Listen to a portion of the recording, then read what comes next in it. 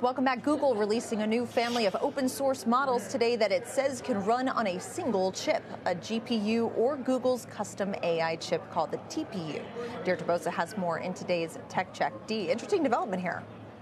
Hey, Leslie, good morning. Yeah, this is really Google's answer to DeepSeek's breakthrough and flexing its custom chip advantage on the way. Now, this chart the company put out with the announcement, it shows that Gemma 3 can be run on a single Nvidia H100 versus the equivalent of 34 of them needed to run DeepSeek's R1 reasoning model, 16 for Meta's Llama 3. Now, this really underscores Google's efficiency edge, making advanced models more accessible and cost-effective for enterprises, an edge that is actually pretty well known to those that follow Google closely, but a fact that is often overlooked by the market. Now, the other piece of this announcement, it highlights Google's custom chip advantage and a potential growing threat to Nvidia's dominance as the AI race shifts to an inference versus a training phase. Hyperscalers, we know they are developing their own in-house AI chips to bring down costs and reduce their reliance on Nvidia.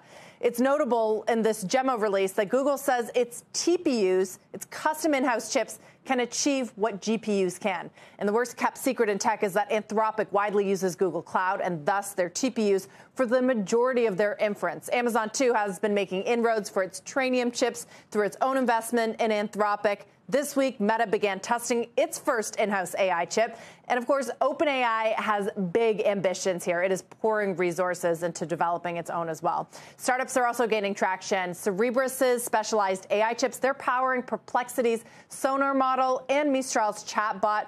All of this raising questions over NVIDIA's dominance in this next phase, and questions over its margins, which is really amazing for a hardware company if other options are finding more efficiency and able to offer sort of better efficiency, lower costs. Now, NVIDIA, of course, you'll hear this often, it is an ecosystem, and Jensen Huang says its chips are just as powerful for inference as they are for training, but the economics are shifting.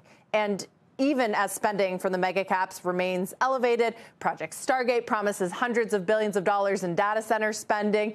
NVIDIA's share price is telling us a different story. It's certainly rebounding today, up nearly 6%, but it's down 15% on the year. Next week's GTC, guys, that will be crucial to the narrative. And, one of the number one questions on people's minds is, how they compete in this inference phase where there's a lot more competition.